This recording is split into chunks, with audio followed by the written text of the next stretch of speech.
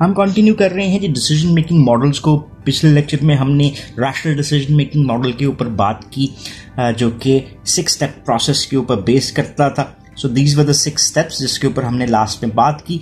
अब rational decision making पे हमने एक लास्ट लेक्चर में बात की कि उसकी असम्पशंस पूरा होना बहुत मुश्किल है, और हम ये कहते हैं कि रियल लाइफ में रैशनल बेसिस के ऊपर डिसीजन को करना क्वाइट इम्पॉसिबल महसूस होता है। But still organisations and managers try their best कि उनका डिसीजन रैशनल बेसिस के ऊपर हो।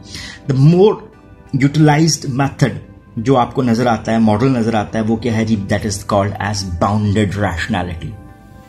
ठीक है, अब बाउंडेड रैशनैलिटी से क्या मुराद है?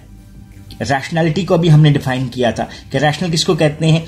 Characterized by making consistent value maximizing choices within specified constraints. अब rationality is bounded, limited है। ठीक है, इसका मतलब क्या हुआ कि हमने जो assumptions पढ़ी थी कि हम all information रखते हैं, यहां पे ये बना लेते हैं अगर हमें all information नहीं है तो हमें some information तो है ना, हमें तमाम alternatives का पता है रैशनल में कहते हैं, लेकिन हमें सम अल्टरनेटिव्स का तो पता है ना। हम कॉन्सिक्वेंसेस को जानते हैं ऑफ ऑल, ठीक है, लेकिन हम सबको तो नहीं, लेकिन सम कॉन्सिक्वेंसेस को तो समझ सकते हैं। हमारा डिसीजन मैक्सिमाइजेशन पे ना हो, लेकिन हम जो गुड इनफ डिसीजन तो ले सकते हैं। यानी ये मैक्सिमाइज डिसीजन आपको सेटिस्फेक्शन देता है, तो ये आपको सेटिस्फेक्शन की बजाय क्या देता है? Satisfies. So there is a difference between both these words as well. ये आपके एक अजम्पशंस बनती हुई नजर आती हैं जो कि किस पे बेस करती हैं? That is based upon bounded rationality. सो अगर इसको हम सम अप करना चाहें तो हम कहते हैं कि एक इंडिविजुअल कुछ इंफॉर्मेशन को असेस कर सकता है, ऑल्टरनेटिव्स में से कुछ को, जितने को वो जान सकता है उतने को जानने की कोशिश करता है, उनके कॉन्सिक्वेंसेस को समझता है और उनकी बेसिस के ऊपर गुड इनफ डिसीजन कर रहा होता है। That type of decision is termed as bounded rationality. ठीक है, सो आपको नजर आता है कि बहुत सारे लोग जो हैं वो कॉम्प्लेक्स प्रॉब्लम को किस अंदाज में रिस्पॉन्ड करते हैं, वो इसको रिड्यूस करते हैं इस ऐसे लेवल तक जहां पे वो इसको समझ सकें। और बहुत सारी प्रॉब्लम्स जो हैं उसमें ऑप्टिमल सॉल्यूशंस होते भी नहीं हैं आपको, क्योंकि उनकी कॉम्प्लिकेशन बहुत ज्यादा होती है। सो रैशनल डिसीजन मेकिंग मॉडल में वो फिट भी नहीं आते।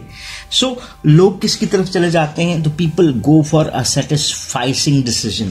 दे सीक दैट सोल्यूशन जो कि सेटिस्फैक्टरी भी हो सकते हैं और सफिशिएंट भी हो सकते हैं। जैसे फॉर इंस्टेंस आप किसी कॉलेज में दाखिला लेना चाहते हैं या यूनिवर्सिटी में दाखिला लेना चाहते हैं। You can not assess all the universities in Pakistan.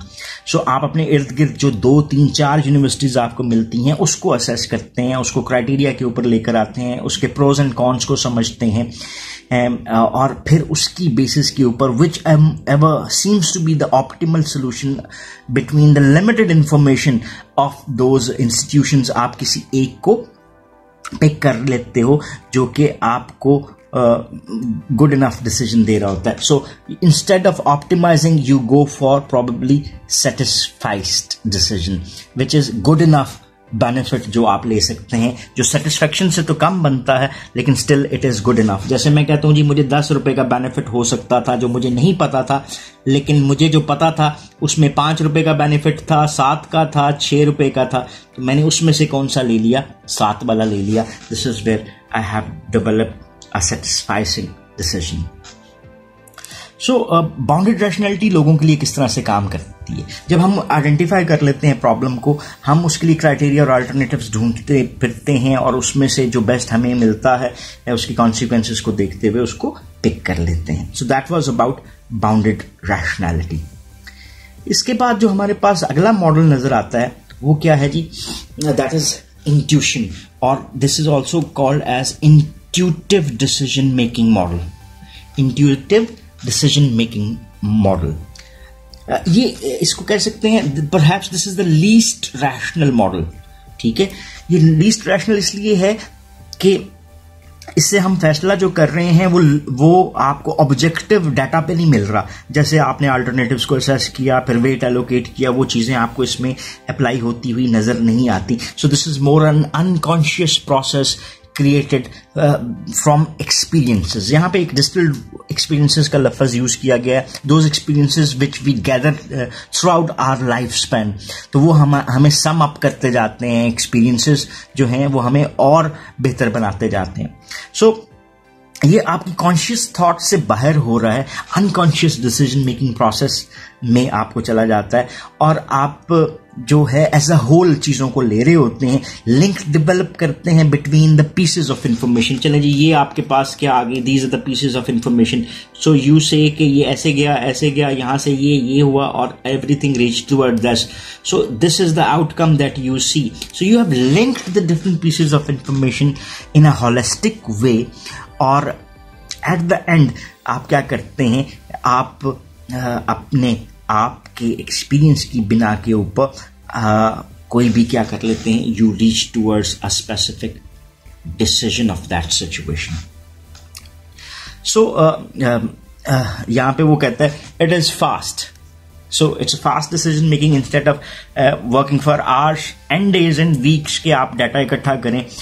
आप इफेक्टिवली चार्ज होते हैं, मीनिंग इट क्या हुआ जी, usually engages the emotions as well, यानी आपके डिसीजन में आपके इमोशंस भी शामिल होते हैं। सो इंट्यूशन जो है वो रैशनल नहीं है, लेकिन ये जरूरी भी नहीं कहा जा सकता कि अगर वो रैशनल नहीं है तो वो गलत होगा, और ना ही एट टाइम आपको ये कॉन्ट्राडिक्ट करता हुआ नजर आता है रैशनल एनालिसिस से।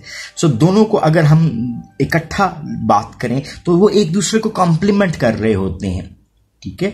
सो एट टाइम ये भी नहीं हमें करना चाहिए कि हम कुछ अपने तोहमात की बेस के ऊपर फैसला करने लग पड़े। सो इंट्यूशन एक हाईली कॉम्प्लेक्स और हाईली डेवलप्ड मेथड है, डिसेंट मेथड है, जिसको हम डिसीजन मेकिंग के लिए यूज कर सकते हैं, लेकिन इसके बैक एंड के ऊपर बहुत मेहनत होती है। A lot of experience is gathered in order to make these kind of decisions. सो ये तो हमारा हो गया, तीनों मॉडल्स हमने देख लिए एक एक करके। इस वाले लेक्चर में हमने इसको देखा जी, हमने बाउंडेड रैशनैलिटी को देखा, देन हमने बात की इंट्यूटिव डिसीजन मेकिंग के ऊपर। अभी हम देख लेते हैं जी, लास्ट पार्ट है इस चैप्टर के हवाले से भी हमारा, कि common biases and errors decision making में क्या हो सकते हैं, कि हम डिसीजन गलत किस तरह से कर रहे हैं। वहां पे कुछ कॉमन चीजें हैं, उसको देख लेते हैं। पहली चीज है, इसको हम कहते हैं जी ओवर कॉन्फिडेंस बायस, यानी हम अपने डिसीजन को किस बुनियाद पे ऊपर कर रहे हैं। कॉन्फिडेंट होना बहुत अच्छी बात है, और कॉन्फिडेंट ना होना बहुत बुरी बात है, लेकिन कॉन्फिडेंस को इतना एनहेंस कर देना कि आप ब्लाइंड डिसीजन करने लग पड़ो, दैट इज बैड। सो हमारे पास डिसीजन मेकिंग के लिए दो अप्रोचेज होती हैं। एक तो हम कहते हैं जी, हम फैक्चुअल इंफॉर्मेशन के ऊपर डाटे को बेस करते हैं, स्टे करते हैं पॉजिटिव, तो ये हमारा एक अप्रोच होगी, ऑप्टिमिस्ट अप्रोच, ठीक है। दूसरी अप्रोच हमारे पास क्या आती है, that is termed as pessimist approach. Pessimist approach ये पॉजिटिव होती है और ये नेगेटिव होती है। अब हम अगर बहुत ज्यादा पॉजिटिव कर देता हूं जी मैं इसको, if we tend to be more positive, जो कि हमें उतना नहीं होना चाहिए, तो फिर हम जो डिसीजन कर रहे होते हैं वो हमारा बेस करता है ओवर कॉन्फिडेंस के ऊपर। सो eight times we might be making wrong decisions while we are involve in over confidence. दूसरा हमारे पास जो बायस आती है डिसीजन मेकिंग की, वो क्या है जी, एंकरिंग बायस। एंकर हम कहते हैं जो जहाज़ों में, बहरी जहाज़ों में लंगर यूज होता है बहरी जहाज को रोकने करने के लिए, फिक्स करने के लिए। तो फिक्सेशन के मानों में ही इस एंकरिंग का यूज इस कॉन्सेप्ट में भी किया गया है, कि एक इंडिविजुअल जो इनिशियल इंफॉर्मेशन है उसके ऊपर अपने आप को फिक्सेट कर लेता है, और उसके बाद जो उसको इंफॉर्मेशन गैदर हो रही होती है, which is called as subsequent information, उसको उतना वेटेज नहीं देता, और उसकी बिना के ऊपर उस इंडिविजुअल का decision earlier part of information के ऊपर बेस कर रहा होता है। सो हमारा डिसीजन क्या हुआ, दैट इज एन एंकरिंग बायस, जो कि रैशनल या राइट डिसीजन शायद ना कहला सके, क्योंकि हो सकता है बाद में आने वाली इंफॉर्मेशन भी बहुत इंपॉर्टेंट हो। इसकी एग्जांपल हम एक इंटरव्यू से भी दे सकते हैं कि रिसर्च ये कहती है कि most of the decisions are made with in the first 5 minutes of the interviews. तो अगर एक इंटरव्यूअर कंफ्यूजिंग एलिमेंट्स रखता है अपने आप में, शुरू में वो कंफ्यूज था लेकिन उसके बाद वो उसने अपने आप को गैदर किया and he performed absolutely well, तो फिर क्या होगा? लेकिन जो एक इनिशियल इमेज बन गया था उसकी बेस के ऊपर शायद वो रिजेक्ट हो जाए and he could have been the best candidate. So anchoring bias at time हमें रॉन्ग डिसीजंस की तरफ लेकर जा सकती है। देन हमारे पास है जी कंफर्मेशन बायस। कंफर्मेशन बायस ये कहती है कि हम अपने आप के डिसीजन करते वक्त किसके ऊपर बेस करते हैं? सिलेक्टिव इंफॉर्मेशन के ऊपर बेस करते हैं, यानी इंफॉर्मेशन के पीसेस हम अपनी मर्जी से पिक करते हैं। जब हम अपनी मर्जी से पिक कर रहे हैं तो ये हमारी परसेप्शन कौन सी हुई? That is termed as selective perception. अब इस सिलेक्टिव परसेप्शन की बेस के ऊपर हमारे पास सिलेक्टिव इंफॉर्मेशन आई थी, यानी वो हमने जो परसेप्शन का प्रोसेस पढ़ा था सिलेक्टिंग, ऑर्गेनाइजिंग एंड इंटरप्रिटेशन वाला, तो हमारे पास कुछ सिलेक्टिव इंफॉर्मेशन आई और वो सिलेक्टिव किस बेस के ऊपर थी? हमारे पर्सनल कैरेक्टरिस्टिक की बेस के ऊपर। वो चीजें जो मेरे माइंड में पहले से हैं, जो मेरी इंफॉर्मेशन से कंफर्म करती हैं, उसको मैं एक्सेप्ट कर लेता हूं और मैं डिस्काउंट कर देता हूं उस ऑल अदर इंफॉर्मेशन को जो मेरी पास्ट इंफॉर्मेशन से कंट्राडिक्ट कर रही होती है। सो इसका मतलब है मैंने कुछ चीजों को रिटेलिएट किया, कुछ को एक्सेप्ट किया और कुछ जिनको एक्सेप्ट किया था उसकी बेस के ऊपर मैंने अपना डिसीजन कर लिया। सो एक individual is seeking more towards confirmation of information with his earlier pieces of information in his mind. Then हमारे पास आ जाता है जी availability bias. What is this availability बायस?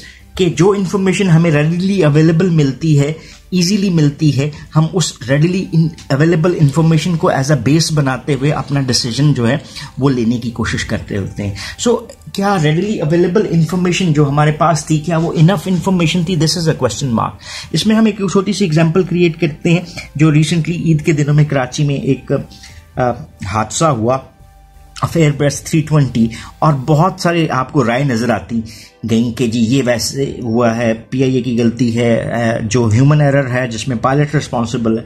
तो आप क्या समझते हैं कि वो इनफ इंफॉर्मेशन थी जिसकी बेस पे आप फैसला कर सकें? The answer comes no, because बहुत सारा डाटा अभी still there was that was to be waited for, like black box की इंफॉर्मेशन, फिर जो एयरबस वालों की अपनी रिसर्च है upon the status of the plane के उसमें कोई एरर तो नहीं था, और कॉकपिट की जो गुफ्तगू थी एंड सो मेनी थिंग्स। तो अवेलेबिलिटी बायस यानी आपने जो अवेलेबल इंफॉर्मेशन आपके पास है, इजीली अवेलेबल है, उसी की बेस के ऊपर आपने जजमेंट्स क्रिएट की और उसी की बिना के ऊपर आपने डिसीजन ले लिया। So that might lead towards the error in decision making. Then हमारे पास आता है जी escalation of commitment. This is a concept which states that कि you come to know about a decision जहां पे आपको एविडेंस भी मिलता है कि आपने जो डिसीजन किया था वो गलत है, and still you are sticking with the same decision. आप उस गलत डिसीजन को राइट करने के लिए अल्टीमेटली क्या होता है, आप कई और गलतियां दोहराते जाते हो। जस्ट टेक एन एग्जांपल, मैंने एक बिजनेस डिसीजन लिया और वो बिजनेस प्रॉस्परस नहीं साबित हो रहा। मैं उस बिजनेस को प्रॉस्परस साबित करने के लिए दोबारा से दोबारा इन्वेस्टमेंट करता जाता हूँ, चेंजेस करता जाता हूँ, तो मेरा रिस्क ऑन जो है इन्वेस्टमेंट वो भी इंक्रीज होता जाता है। हालांकि साफ नजर आ रहा है कि मुझे इस बिजनेस में से प्रॉफिट नहीं हो सकता, लेकिन मैं अपने जो उस गलत डिसीजन को जस्टिफाई करने के लिए कई और गलत डिसीजन करता जाता हूँ। Today in our political environment we see many type of mistakes like that, जहां पे हम उस गलत डिसीजन को साबित करने के लिए we make many more mistakes as well. Then हमारे पास आता है जी रैंडमनेस एरर। हम रैंडम इवेंट्स को इस तरह से समझते हैं कि वो रैंडम इवेंट्स हमें प्रेडिक्शन दे सकते हैं, और रियलिटी हमें ये बताती है कि रैंडम इवेंट्स प्रेडिक्शन के लिए सूटेबल नहीं होते। अगर आपको सीक्वेंस डाटा मौजूद है तो आप उसकी बेस के ऊपर फ्यूचर को प्रेडिक्ट कर सकते हैं। So you want to pick the data from random events और उसको आप फ्यूचरिस्टिक व्यू में लेकर जाके, इमेजिनरी सिचुएशंस में लेकर जाके आप डिसीजन कर रहे होते हैं। जस्ट टेक एन एग्जांपल, जब मैंने लास्ट पे ये ग्रीन कलर की कैप पहनी थी तो मैंने 100 कर लिया था, and today I am also wearing the same cap कि मैं आज भी शायद 100 कर लूंगा। मेरे 100 स्कोर करने का ताल्लुक उस कैप से नहीं था, मेरी स्किल के साथ था। सो एट टाइप के ही अगर हम देखें तो सुपरस्टिशंस जो से हैं वो भी आपको इसमें नजर आते हैं। काली बिल्ली रास्ता काट गई, मेरा एक्सीडेंट हो गया था, आज भी बिल्ली ने रास्ता काटा है तो मेरा कल भी एक्सीडेंट हो जाएगा। So there are no realities in it, so random errors can not predict the future. सो अगर हम ऐसे सोचते हैं तो हम मिस्टेक पे होते हैं। देन हमारे पास है जी risk aversion. Risk aversion is a बायस जिसमें एक इंडिविजुअल सिर्फ और सिर्फ उस डिसीजन को लेता है जो कि उनके सामने क्लियर होते हैं, यानी नॉन रिस्की होते हैं, नजर आ रहे होते हैं। सो हम बिजनेस में ये कहते हैं more is the risk more is the gain. So risk aversion एक टेंडेंसी है किसी भी इंडिविजुअल की जहां पे वो प्रेफर करने की कोशिश कर रहा होता है कि वो किसी शॉर्ट थिंग को सिलेक्ट करे over a risky outcome. That is what is termed as risk aversion. सो ये हमारे पास बायसेस हैं। लास्ट बायस के ऊपर अभी हम बात करते हैं, दैट इज अ हिंडसाइट बायस। हिंडसाइट बायस ये टेंडेंसी है किसी इंडिविजुअल की कि वो फाल्सली बिलीव करता है किसी भी आउटकम के ऊपर उस वक्त जब वो अकर हो चुकी होती है। यानी हम अकरन से पहले उसको प्रेडिक्ट नहीं कर रहे होते, लेकिन हम फाल्सली ये बिलीव करते हैं कि यार मैंने तो ये सोचा था, मैंने तो ये कहा था ना, ये हो जाना, ये देख लो अभी हो गया, मैं सही कह रहा था। So this is where we are फाल्सली believing upon this after the happening of the event.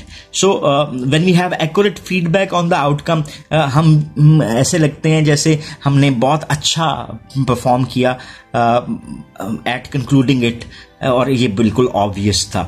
So that is what is called as hindsight bias. So ये हमारे पास दो थी different types of common errors और बायसेस इन डिसीजन मेकिंग थी। That concludes our chapter. और अगर इस chapter के हवाले से या इस लेक्चर के हवाले से if you have any question और क्वेरी तो आप अपने कमेंट सेक्शन में जाके इसका सवाल पूछ सकते हैं। So thank you very much for watching this video. Have a nice time. अल्लाह हाफिज़।